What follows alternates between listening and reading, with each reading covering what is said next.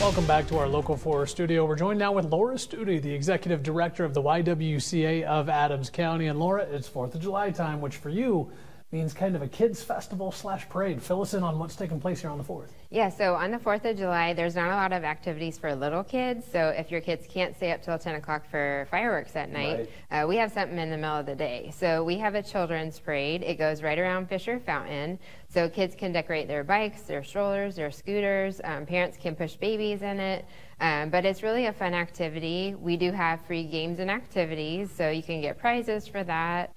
We have food for sale if people want to come out and have lunch, and then there's also raffle tickets for purchase. So a few of the fun items we have for raffle tickets this year are the Kansas City Royals tickets as well as Henry Dorley Zoo. So it's a lot of fun. It's a little fundraiser, but it's also just great for little kids. As you know, I have a 6-year-old. You have a little one too. So there's not a lot to keep them entertained during the day. That's right. Well, and like you said, it is a kids parade, but it's not to be mistaken with the full-scale parade down the street. Can you talk about what that parade looks like and how fun it is? Yeah, there's no cars or anything big. It's just little kids. So they go around the fountain, and the Hastings High School drum line actually starts it. Oh, wow. So we have the beat to go to, and the kids go around the fountain a couple times if they want to. But it's a lot of fun because it's all about them. So everybody gathers around and watches the kids, and the smiles on their faces are always fun to see. An age range too, like you said, I have a 3-year-old, you have a 6-year-old, but really it's kind of for kids almost of all ages in that little group. So yeah, not so many teenagers, but really anything younger than that. So babies are being pushed in strollers and wagons,